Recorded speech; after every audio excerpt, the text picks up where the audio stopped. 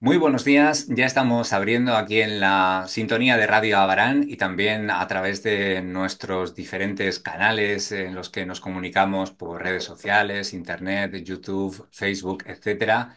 Este espacio que se llama Cuídate con Elena, en el que contamos con Elena Cantero y en el que cada 15 días vamos hablando pues de temas que nos sacan un poco de nuestra cotidianidad y nos sacan un poco de nuestras creencias quizá a veces erróneas y que nos ayudan un poco a convivir mejor y a entendernos y entender mejor a los demás.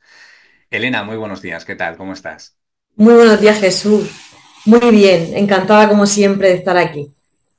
Igualmente nosotros de tenerte aquí en el programa. Hoy vamos a seguir hablando de algo tan difícil que a veces nos cuesta tanto afrontar como es la muerte. Ya lo abordábamos en el programa anterior y hoy vamos a ver quizá cómo podemos prepararnos para ese proceso, cómo podríamos estar, digamos, un poco dispuestos a abandonar este plano, a dejar de existir en este mundo tal y como lo conocemos. ¿Tú crees que eso se puede lograr, el que alguien pueda conseguir estar un poco siempre preparado para ese momento? Sí, yo tengo claro que sí que se puede lograr. El tema es que todo eso lleva un proceso, como muy bien comentabas, tenemos a nivel cultural, a nivel social, creencias, hay creencias, y vamos a decir que en la zona donde estamos, pues se suele tener mucho miedo a la muerte. Mm. Entonces, claro, partiendo de esa base, va a costar más ese prepararse para partir de este plano. Entonces, para mí la clave está en conectar con nuestra alma. Tenemos que abandonar esa parte mental, que no quiere decir que la vayamos a apartar. Evidentemente nos ayuda a gestionar nuestra vida como seres humanos, pero tenemos que abrirnos paso en toda la parte energética y la parte del alma, en conectar con quienes somos de verdad, con esa paz interior que tenemos dentro que existe. Lo que pasa es que muchas veces está tapada o boicoteada por nuestro plano humano y nuestro plano mental. Entonces, requiere sobre todo de mucho autoconocimiento, de mucho autocultivo interior y de darnos paso a quienes somos en esencia, porque así vamos a lograr conectar realmente con quiénes somos, con nuestra alma. Y claro, nuestra alma tiene clarísimo que esto es una experiencia más, es una experiencia más. Y tenemos ahora mismo muchas herramientas, muchas terapias que nos ayudan a conectar con nuestra alma y nos ayudan también a vernos en otras experiencias, como puede ser una regresión, que una regresión se puede hacer a momentos de esta vida, pero se puede hacer a otras experiencias. De hecho, no es que se pueda hacer, es que el alma se va sola. Cuando, por ejemplo, nos ponemos a trabajar a ese nivel un tema de esta experiencia, el alma se va a ir a donde necesite y a lo mejor te aparece en una experiencia que no es esta. Así que todo eso ya lo tenemos muy a mano. El tema, por ejemplo, de registros acásicos. El tema de la mediunidad. Todos somos conscientes, ¿verdad?, de que hay personas que conectan con seres que están en otros planos que ya no están aquí, ¿no? Que nosotros entendemos como seres fallecidos. Por lo tanto, eso está ahí. Y luego cada persona misma, si se pone a ver su vida, va a sentir veces en las que un ser querido se ha manifestado de una forma o de otra. Muchas veces esto ocurre en los sueños, que llegan y nos dan unos mensajes, ¿verdad? Eso está a la orden del día. A mí me cuentan experiencias a diario, a diario. Mm. Y como he comentado alguna que otra vez, el tema es que a veces da vergüenza hacerlo en público porque hemos creído que eso está mal o incluso que nos tenemos que callar o nos han dicho que nos callemos. Pero esas cosas están. Entonces, las personas tienen también mucha necesidad de expresar esto, de expresar esa parte, de reconocerlo como una verdad, porque a lo mejor te cuentan, mira, he soñado que venía, Mi abuelo que falleció justamente hace 2 días, en el sueño me decía que estaba bien, que estuviera tranquila y he sentido mucha paz. Eso es real. Tenemos que empezar a darnos cuenta de que eso es real. Entonces, cuando esto Jesús lo vamos normalizando, nos damos cuenta de que no es ningún drama. Ujú. Nos damos cuenta de que no hay ningún final. El único final es salir de aquí, de este plano, de este planeta, que claro, también tenemos en la conciencia de que estamos solos, no, no estamos solos en el universo. Pero bueno, de manera muy sencillita decir que somos muy conscientes de que hay una evolución más allá de nuestra mente, de nuestras creencias, y si nos abrimos, eso se da solo. Ese proceso interior se da solo, pero claro, tenemos que abrir y dar paso. Tenemos que decir, quiero ver, quiero comprender a otro nivel, voy a hacer caso de mi intuición, voy a hacer caso de lo que sienta, porque hay muchas otras personas, Jesús, que esto seguro que quien nos escuche, si no lo identifica cerca, va a conocer algún caso. Hay muchas personas que presienten cuando alguien va a morir. Y esto es real, lo tenemos que saber. Y eso es lo normal.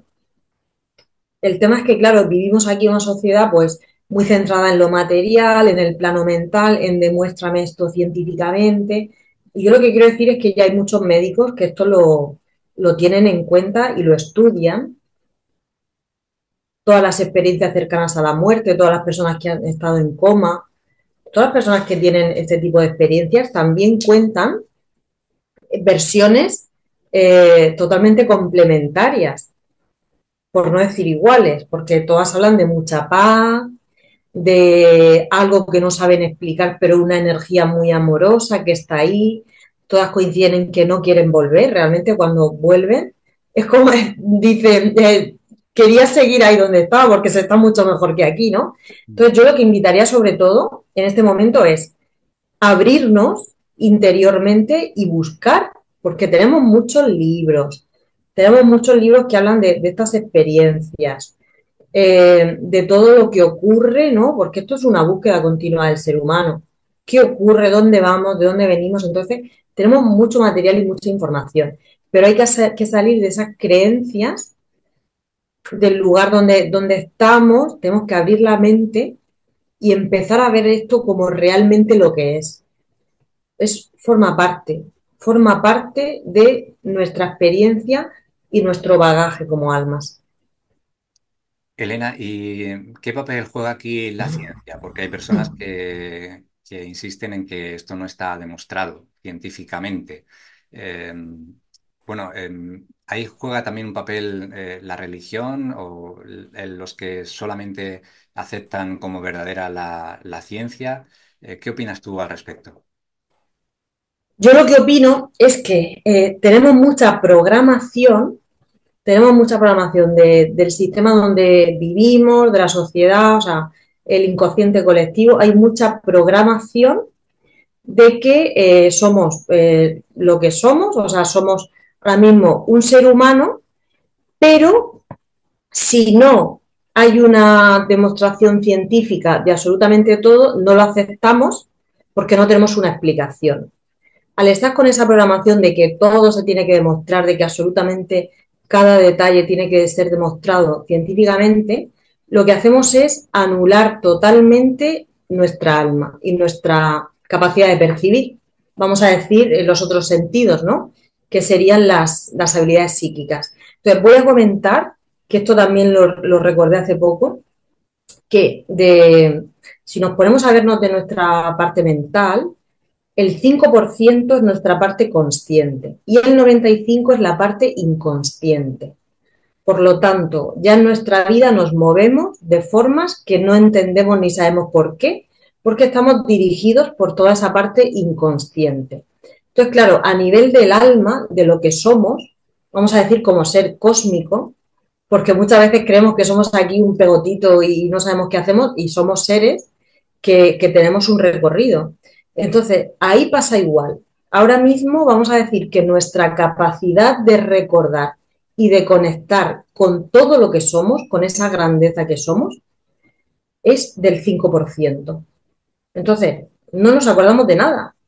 No nos acordamos ni de dónde venimos, ni dónde vamos, ni quiénes somos. Por ello, es fundamental tener, vamos a decir, ese salto de fe.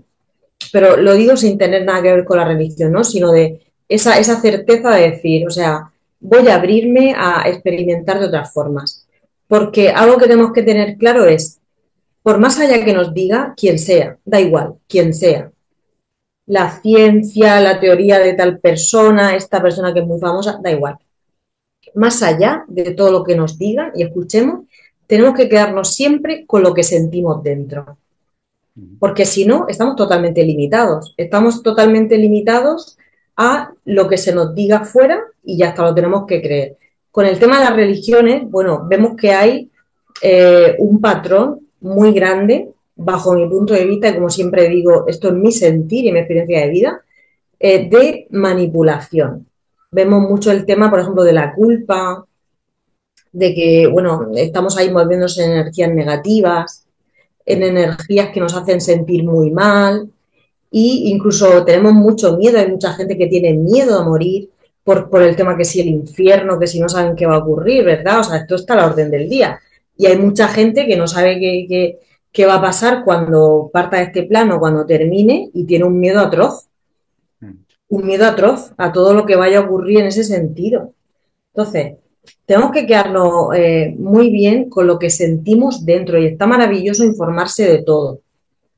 Y como comentaba, es muy positivo que estas cosas ya se estén estudiando en profundidad, porque hay muchas veces que los científicos no encuentran explicación, no tienen explicación, pero sí que en otras cosas van cada vez, digamos, avanzando más y nos damos cuenta que todo está unido, que son diferentes formas de explicar lo mismo. Entonces yo lo que diría es que más que división, estaría bien que hubiera una unión. Es decir, informarnos de diferentes formas, pero lo que tenemos que hacer es experimentar. Porque si no experimentamos, nunca vamos a saber esto.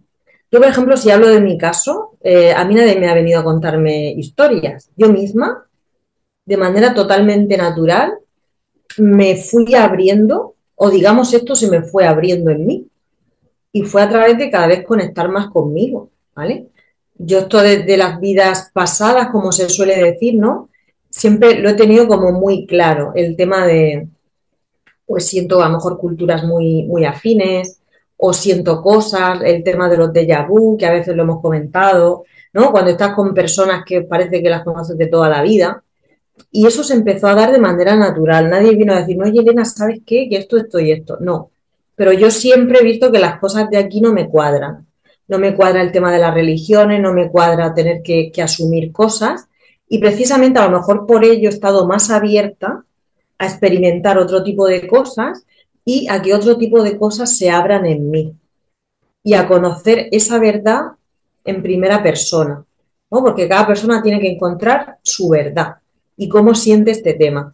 Entonces, en mi caso fue a través de la primera, hice una regresión, de la primera regresión que hice, porque yo quería experimentar esto y digo, vale, quiero verme en otra experiencia, quiero ver qué ocurre, etcétera, etcétera.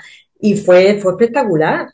Entonces, claro, después de ahí, tu vida cambia, tu vida cambia totalmente. Y a partir de ahí lo que ocurre, lo que suele ocurrir en todas las personas, es que digamos que se le despiertan todas sus capacidades y las que tenían dormidas se vuelven, digamos, a activar. Y empiezas a sentir cosas, te vienen experiencias, recuerdos, y empiezas a dar muchos cabos en tu interior. Y esto todas las personas lo sienten dentro. Lo que pasa que a veces es ese miedo a abrir esa puerta, a mí me ocurría. Es como yo sabía que había una puerta ahí que tenía que abrir en algún momento, pero claro que me daba miedo porque no sabes qué hay ahí. Y recuerdo que todas las personas venían a comentarme, Jesús, el tema de es que veo seres o es que he visto esto. Y yo decía, no me cuentes que me da mucho miedo, a mí no me cuentes nada de eso. Pero llegó mi momento, me abría todo ello y efectivamente pues pude comprobar todo lo que tenemos a nivel del alma. sea, todo lo que somos, vamos a decir que una pequeñita parte, ¿no? Porque como comento, todo esto y toda esta información, pues está ahí como olvidada en otras partes nuestras que todavía no hemos despertado. La cosa es que cada quien se deje sentir. Ujú. Elena, como lo has comentado, y para los que no estamos muy puestos en este tema, ¿nos podrías explicar un poco en qué consiste una regresión, así de forma fácil para que lo entendamos? Sí, sí, sí. De hecho, es algo que, a ver, como también se le da ese nombre de hipnosis regresiva, ¿no? Ujú. Pues a veces te da como miedo encima de decir, uy, hipnosis. Hemos visto en la tele tantas cosas, ¿verdad? Sí. Y dice, bueno, ¿qué me van a hacer? Me voy a poner a hacer aquí el sonido de algún animal, ¿no? Como nos suelen hacer en los espectáculos. Pero sencillamente es llevar a la persona a un estado de relajación profunda. Y en ese estado de relajación profunda, que digamos que la mente la vamos apartando, vamos guiando en conexión con el alma de la persona. Yo si cuento la mía, que a lo mejor es poner ejemplos, yo no tenía ni idea, ¿no?, de qué iba a pasar, y cuando fui me dijo el terapeuta que me acompañó, dice, ¿qué quieres hacer? O sea, ¿qué has venido? Digo, pues no lo sé, digo, he venido a probar esto. Digo, porque quiero probarlo, ¿no? Quiero probarlo de primera mano. No que nadie me diga, te he visto como esto, o has sido no sé cuánto. Digo, no quiero verme yo. Y él lo que hizo fue eso, llevarme a un estado de relajación profunda, y ahí se va acompañando a la persona dando pautas, ¿no? Te va dando pautas y te va guiando a diferentes espacios donde tú has tenido experiencias. Y realmente, Jesús, es sorprendente, porque la mente, por supuesto que entra, ¿sabes cómo entra? A decir, no voy a ver nada, vaya tontería, ¿esto qué es? ¿No? Nos empezamos a boicotear, no voy a conectar. Muchas veces la gente tiene nervios porque cree, no voy a conectar con nada, ¿no? Y eso a mí me apareció, claro que me apareció, como humana, pues aparecían esos pensamientos. Pero es que el alma, o sea, se abre paso y te quita todo eso de golpe. Ujú. Entonces yo me vi, por ejemplo, pues con personas que he convivido en esta experiencia, que convivo con otros papeles, comprendí aprendizajes perfectamente de esta vida, Jesús, comprendí relaciones de esta vida, por qué se dan o se han dado como se dan. Entonces, te ves a ti y estás ahí como en una película, vamos a decir. O Ujú. sea, eres tú. Y cuando tú vives esa experiencia, bueno, aparte de todo lo que sientes a nivel físico, ¿no? Todo lo que, la paz que experimentas, el amor que experimentas, eso es espectacular. O sea, yo cuando salí, o sea, eso nunca lo había sentido antes, jamás. Ujú. Así que todo eso le va dando protagonismo a nuestra alma. Y te das cuenta que sí, que efectivamente. Igual que eso, hay muchos seres que nos acompañan, como todos los guías que tenemos, cada persona, como el reino angélico, que decir, no tiene nada que ver con las religiones, son energías neutras y amorosas que nos acompañan tanto en nuestro camino de vida como cuando partimos de aquí, como para seguir nuestra evolución. Y eso es ahí. Esto pues, lo tenemos a la orden del día, ¿verdad, Jesús? ¿Cuántas personas piden cosas y encienden una velita? Y le he pedido a no sé quién. Y es, pues si nos creemos eso, nos tenemos que creer todo. ¿Entendemos? Ujú. Porque ahí estamos pidiendo a energías que nos ayuden, ¿verdad? Y Ujú. a veces lo que llamamos milagros es la energía moviéndose. Y los milagros deberían ser nuestra forma normal de vivir. ¿Por qué? Porque cuando estamos en esa energía, estamos en energía positiva de creación y pasan cosas, ¿verdad?, que vemos como súper bonitas, que debería ser lo normal. Y tenemos que ser muy conscientes que cuando pasan cosas destructivas, lo estamos creando igualmente. Ujú. Así que, ¿qué ocurre? Que están ahí, que pedimos algo y nos aparece una plumita, ¿verdad? Pedimos una señal y nos viene, venga, tenemos que abrirnos, porque eso está ahí. Y ese es el mundo sutil, ese es el mundo sutil acompañándonos. Ujú. Bueno, vamos a otra cuestión. ¿Qué importancia das tú a los testamentos o a las últimas voluntades que tienen las personas antes de morir? Porque, bueno, cuando se refiere a bienes materiales, parece que más o menos está claro. Pero hay veces que las últimas voluntades pueden ser una carga pesada para los que se quedan. ¿Cómo lo ves tú? Sí, yo lo que siento al respecto es que hay que respetar absolutamente lo que la persona haya dejado, por escrito o verbalmente. O sea, hay que respetarlo. Bueno, a ver, no sé qué pueden llegar a pedir, ¿no? Pero sí. No, me refiero, por ejemplo, cuando alguien, no sé, te dice, hija mía, tú nunca te cases, o hija mía, Vale, vale. cuida de tu hermano, ¿no? Por ejemplo, ¿no? Eso puede ser algo, no sé, una responsabilidad muy gorda para los que se quedan. Sí, lo que ocurre a ese nivel es que se generan muchas cargas y vamos a decir que se quedan energías atascadas. Porque, por ejemplo, cuida de tu hermano, imagínate, ¿no? Ese ejemplo que has puesto. O sea, a ti te están poniendo una carga encima enorme que a ti no te corresponde. O sea, tú evidentemente vas a cuidar de tu hermano como de cualquier ser cercano que tú ames. Pero si tu hermano decide hacer, vete a saber el qué, no es tu responsabilidad. Entonces, ahí sí que tenemos que tener claro que energéticamente no nos corresponden las cargas que nos lleguen. Eso pasa mucho en los árboles genealógicos. A nivel de árbol tenemos muchas cargas y muchos temas no resueltos que se nos van poniendo encima. Entonces, ahí sí que nos tenemos que liberar. De hecho, cuando trabajamos, por ejemplo, vamos a decir, con registros acásicos, que son todo el campo de información de nuestra alma, de manera sencillita, una de las cosas que hacemos es liberarnos de todas esas cargas.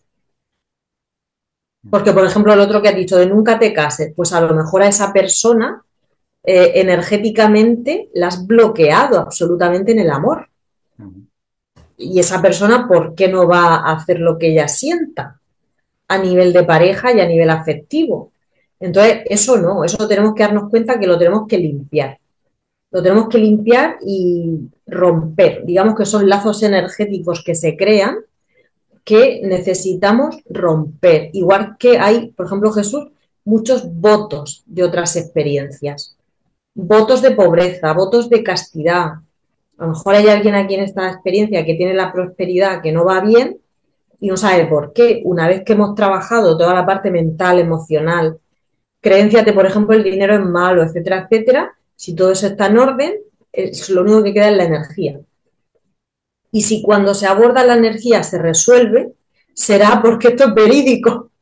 ¿Sabes? Entonces, son muchos ejemplos de cómo actúa la energía. Y luego lo que llamamos relaciones kármicas, que eso también es cuando hemos tenido una relación, digamos, con una persona y tenemos que compensar la energía, que no es que sea un castigo, sino es una compensación de energías. ¿De acuerdo? Que esto tiene que ver con todo el tema de, las leyes universales, que tampoco las tenemos muy en cuenta en nuestra vida, pero la ley de causa y efecto. O sea, toda causa, o sea, eso va a provocar algo. Eso está así, ¿de acuerdo? Entonces, ahí sí que, como seres humanos, los que nos quedamos aquí, imagínate que nos lo han dicho, tenemos que aprender a trabajar la culpa porque a lo mejor, claro, no lo hacemos y encima nos sentimos culpables, que es como si fuera un poco el mundo al revés, o sea, nos dicen algo, nos echan esa carga encima y nos sentimos culpables si no lo hacemos. Tenemos que aprender a romper con esos patrones que también tienen mucho que ver con la lealtad que podamos guardar, ¿no? Tenemos lealtad hacia algún ser y vamos, digamos, acatando órdenes. No. Todo eso lo tenemos que liberar y lo podemos hacer con una carta. Es tan sencillo como escribir una carta, que muchas veces he comentado este ejercicio para diferentes cosas, y, por ejemplo, expresar, pues te respeto, pero yo decido vivir libre mi camino, ¿no? Decido hacer lo que yo sienta en este momento, desde mi libertad y acompañando a los demás desde mi libertad. O sea, lo podemos hacer así, ¿eh? Lo podemos hacer así perfectamente, porque también piensa que cuando estamos aquí a nivel humano, podemos decir una cosa, pero evidentemente ese ser que ha dicho cuida a tu hermano o no te cases nunca, cuando parta de este plano, está, vamos a decir, en un nivel superior de conciencia y va a ser totalmente consciente de que eso no procede ujú. y va a ser totalmente consciente de que por ahí no es. O sea, ese tipo de cosas no tienen ningún sentido. Ujú. Bueno, ¿qué diferencias has notado tú en la preparación emocional de las personas que aceptan finalmente la muerte frente a aquellas que la temen o que la evitan? Yo voy a decir que lo que más es la paz.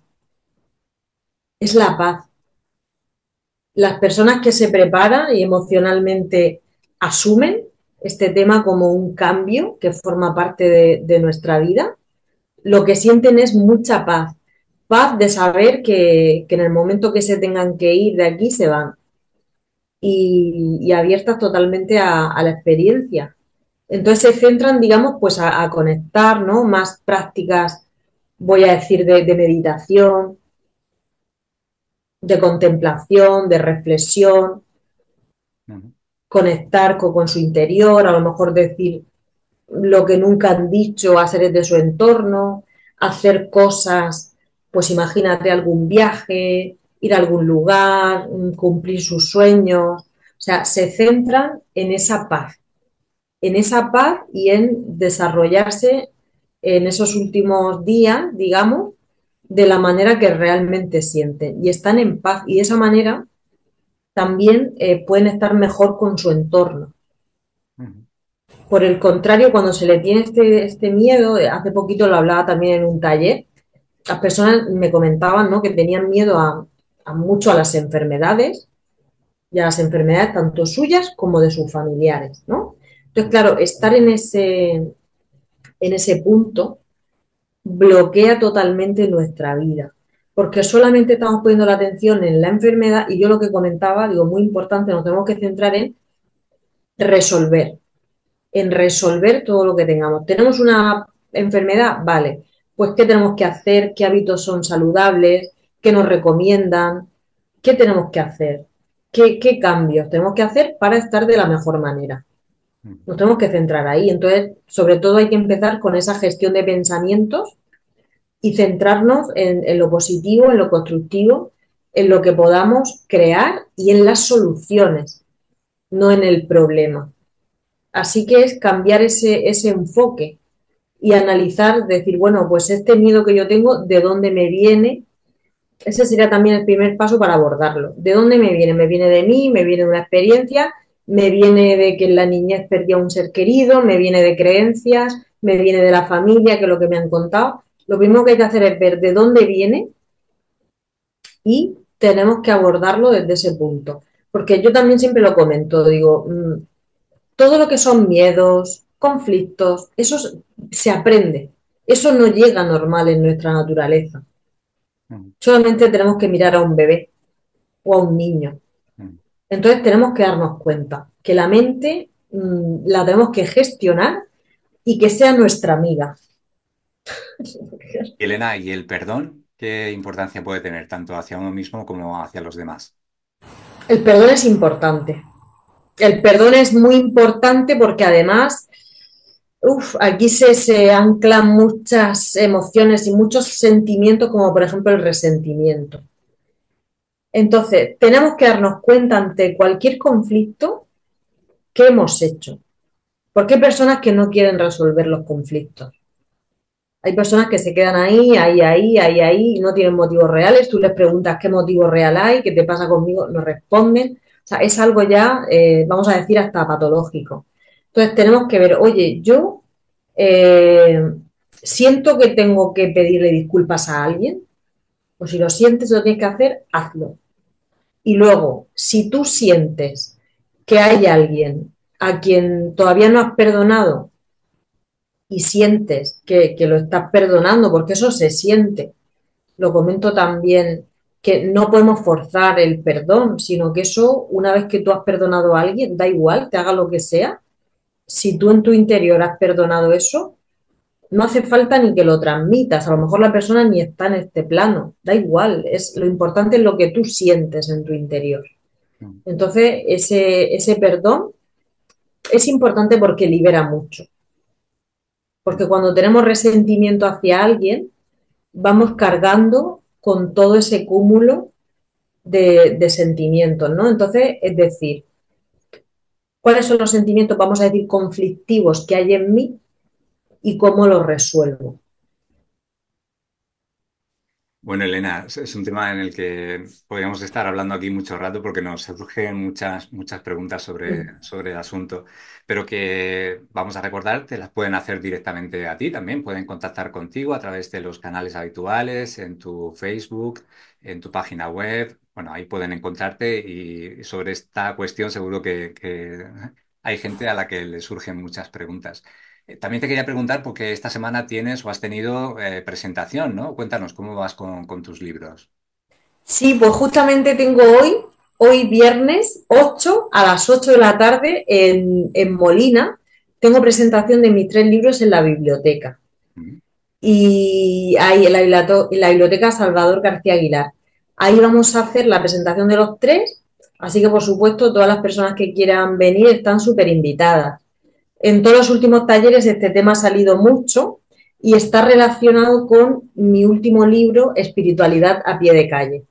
Ahí es donde trato esto, donde trato todos estos temas de manera muy sencillita, muy sencilla, para que podamos, digamos, empezar a conectar con ellos y reconocerlos en nuestra vida. Entonces, va a salir este tema seguro en la presentación, que ya empecé a tocarlo en Decidí serme fiel, de unos toques, ¿no? De qué sentía yo respecto a la muerte, etcétera, y como la transformación que es. Entonces, será un placer, quien quiera venir, pues a las 8 allí estaremos, en la biblioteca. Muy bien, allí pueden contactar contigo en persona y hacerte la pregunta en el mismo lugar. Y nosotros encantados de poder contar contigo cada 15 días aquí en la radio. Te deseamos lo mejor. Enhorabuena por esas presentaciones, que vaya todo muy bien y nos vemos aquí en 2 semanas. Muchísimas gracias, Jesús. Para mí ha sido también genial estar aquí y en 2 semanitas nos vemos. Hasta otra. Buenos días. Adiós.